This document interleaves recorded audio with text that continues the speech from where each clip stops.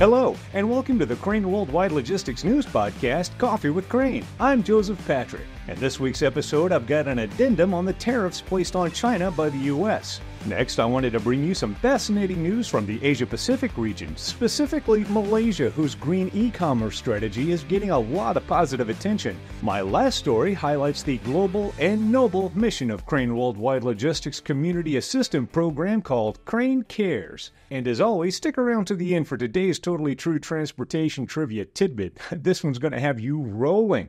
Now, let's get to the news. Well, you may remember a couple of episodes back when I brought you some news about the trade tariffs against China by the Biden administration. Last week, the U.S. Commerce Department's Bureau of Industry and Security published a final rule revising the Section 232 exclusions process, impacting both steel and aluminum imports into the United States. Well, how does this affect you might be wondering? Well, keep in mind that these import revisions will go into effect on July 1st of this year. Another thing to keep in mind is that should analysis of these General Approved Exclusions, or GAEs, change in the future, the Bureau of Industry and Security may reissue these GAEs in whole or in part, depending on the specific rules. And I'll bring these to you if and when they happen. My last point on this is that we want our U.S. importers to be aware of this situation and prepare for all these challenges as soon as possible. There's entirely too much to squeeze into this episode, but we have it all for you at craneww.com on our Knowledge Center page. Here, you can learn more about this and many other events impacting the industry today. In my next story, I wanted to share with you something that caught my eye in Malaysia. Now, if you're not aware, Malaysia is a growing e-commerce and green energy hub, and already new partnerships between these two electrified industries are making exciting waves. Last week, a clean energy company from Kuala Lumpur partnered with Lazada, a local e-commerce company. Together, they've developed a logistics solution that I just found interesting, involving the use of e-bikes for last-mile delivery.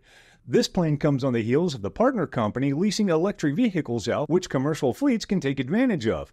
The Minister of Malaysia's Trade and Industry said, quote, "This alliance not only sets a benchmark for industries converging and collaborating to accelerate decarbonization efforts, but also catalyzes significant innovations in last-mile delivery solutions. In addition to having direct access to local ocean and airports, our Johor Bahru station works in close partnership with our other stations in Indonesia, Kuala Lumpur, Penang, and Luban offices, meaning our synergistic force throughout this area is considerable." Go to craneww.com now, and on our locations page, you'll find contact information for every station. Contact them today and see for yourself how our people, service, and tech set us apart from all the rest. In my last story, I wanted to share that Crane Worldwide Logistics knows that it's important to be responsible corporate citizens. And to that end, many years back, we instituted a program throughout the company called Crane Cares, whose mission it is to strike out food insecurities. There's enough to feed everybody in the world, but for far too many, they don't know when their next meal is going to be.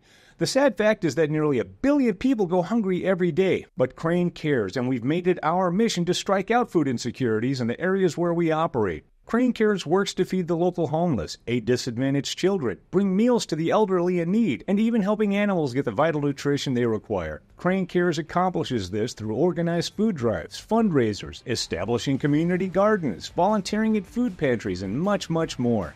You can see all of our Crane Cares efforts over at craneww.com in our About Us page. Here you can see for yourself that Crane cares and is striving to inspire our people and communities to make a meaningful difference throughout the world. Well, I hope you enjoyed this week's episode, my friends, but now it's time for today's Totally True Transportation Trivia Tidbit. Well, if you've been in logistics for a while, then a roll-on, roll-off ship isn't anything new to you. But there was a time when these so-called ro-ros first came onto the scene.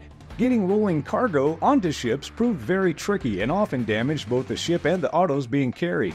In 1833, a train ferry was started in Scotland that took on rolling carts of coal, making this the first known roll-on and roll-off form of water conveyance in history.